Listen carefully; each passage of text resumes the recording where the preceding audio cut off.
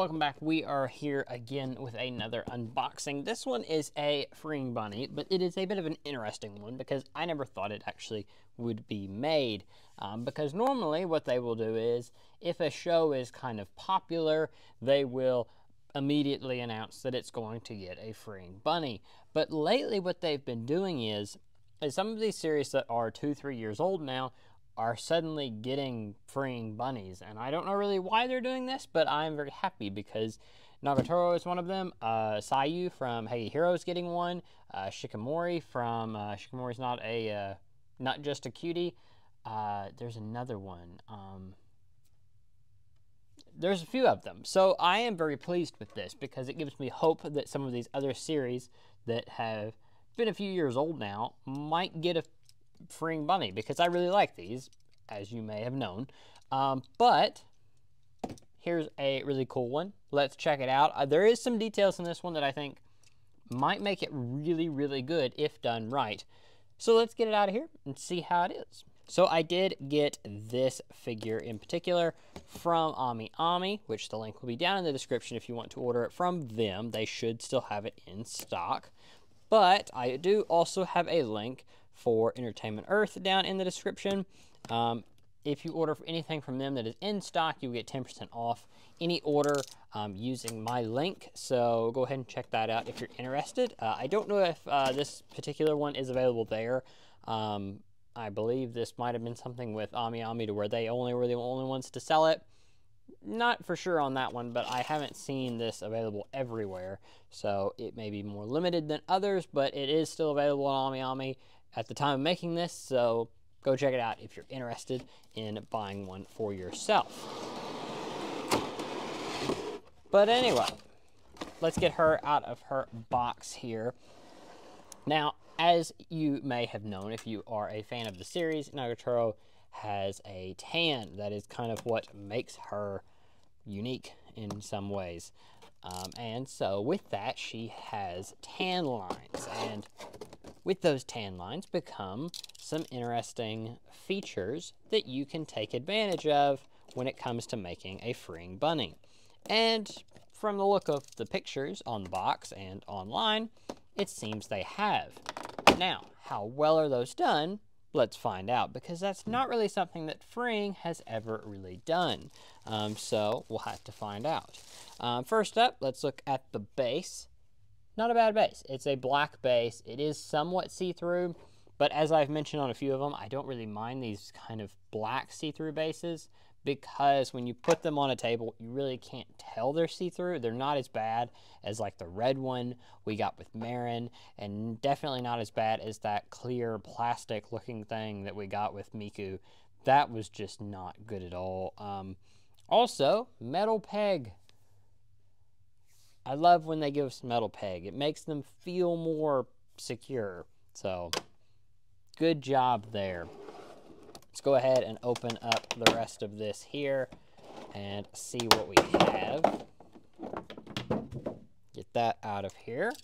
All right, so getting the figure out here, let's get all the plastic off of her. Now, as for the character herself, I am kind of in the middle.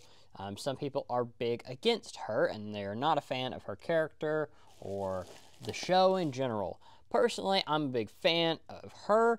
I'm a pretty decent fan of the show, but I think, I think season 2 is much better than season 1. I think as the series progresses, it gets better. So I'm happy to get this. If I didn't like the thing, I wouldn't have got it. Now, as for the tan lines, they're pretty good. Let's go ahead and put her on the base and get the ears on. Then we'll show you some close-ups, and we'll kind of go into that more. So we have her on her base now. Let's get these ears out here. These are just ears for shipping, and it makes it a little easier for them to paint, I believe. I believe that's my ongoing theory on that. I know there's no confirmation on that, but it is my thought. But let's get the real ears in here. It also gives you a less likelihood of breaking it when you're getting it out of the box, which is a big plus. So let's get that out of the way. So I'm going to show you some close-ups as I talk about this to kind of go over my thoughts on it. But I will say this is a really, really well done bunny figure. Pretty much everything about it is perfect. And I know that is something that is easy to say, but man, they did a great job on this figure. I'll start off with the face because that's the least provocative thing about this figure.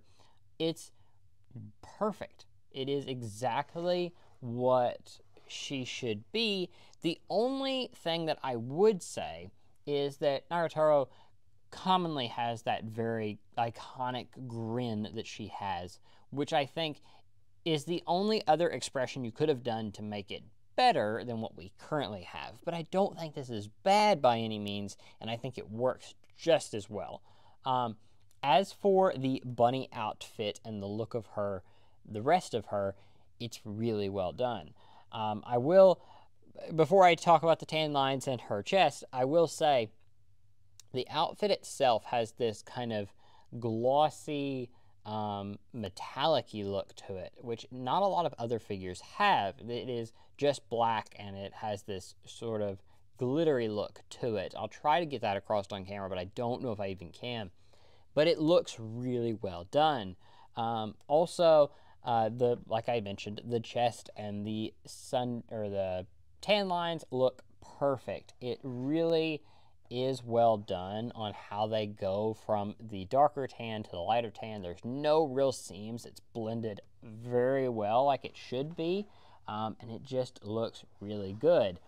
This figure also as well, you can tell she is pulling down that bunny suit to tease, obviously, her senpai, and it's probably, without being a very well-endowed character, this is the most chest we've seen from one of these, and it's very well done.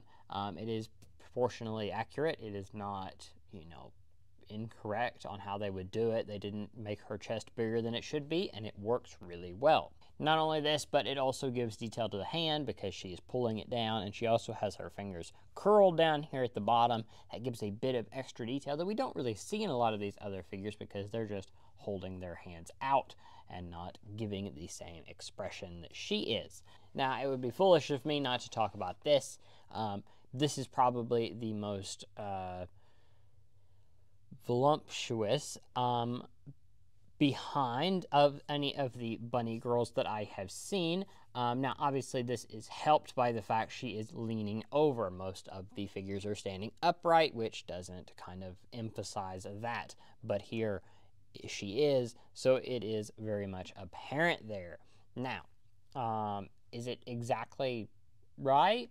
Maybe it's a bit too much, but if it is, I will say that is probably extremely uncomfortable because it looks like that is going into some very up there places that might be a bit painful if you have a rubber latex suit pulling. I'm going to stop there. Overall, I'm a big fan of this figure. This figure really impressed me on how it's done, how it looks, and just overall the vibe of it. Like I said, this was not a figure that I was necessarily thinking would be amazing, but I thought it would be good. And I was, cautiously optimistic on how the tan lines would turn out, but they turned out great. Now, it's going to be hard for me to give this figure anime figure of the year whenever that comes around, simply because I'm just not that massive a Nagatoro fan. So I'm going to be more partial to figures of characters that I'm a bigger fan of.